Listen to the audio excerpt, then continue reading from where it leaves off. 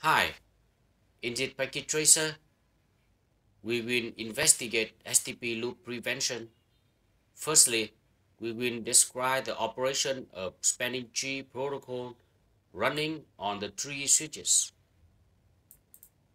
And then we will explain how spanning tree protocol prevents switching loops while allowing redundancy in switched networks. Now, we begin to part 1. Observe a converged spanning tree instance.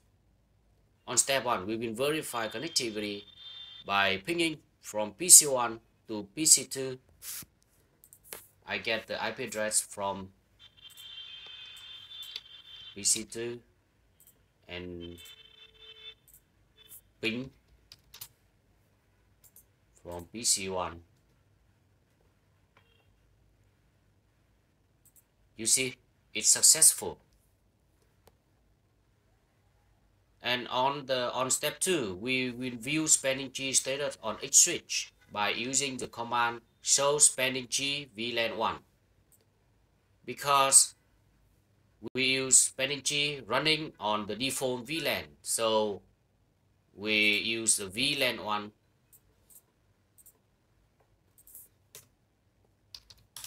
show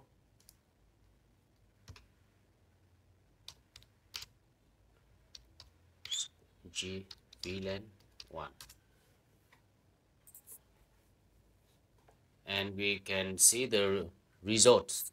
The interface gigabit 0/1 is the status forwarding, gigabit 0/2 forwarding, and fast Ethernet 0/1 forwarding. So it means we only interested in the gigabit interfaces. The fast Ethernet is a access port, so we don't care about it. Only care about the gigabit Ethernet. It's a chunk port. So we have the two ports, the two chunk ports on this on switch 1. It's in the forwarding status. Next, we will examine switch 2 using the same command.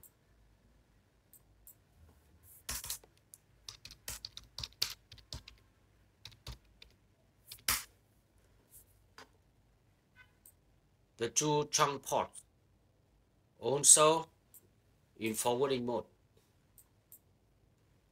And on switch 3,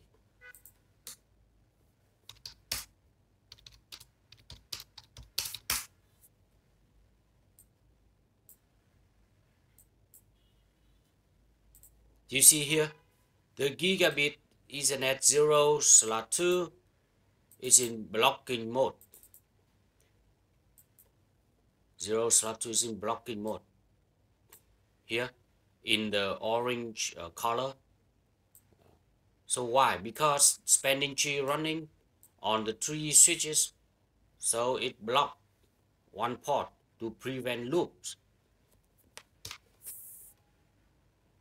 And now we can test by ping from PC1 to PC2, and we get the reply from PC2. So it's a redundancy feature of the spanning tree protocol. That is all for this activity. Thanks for watching.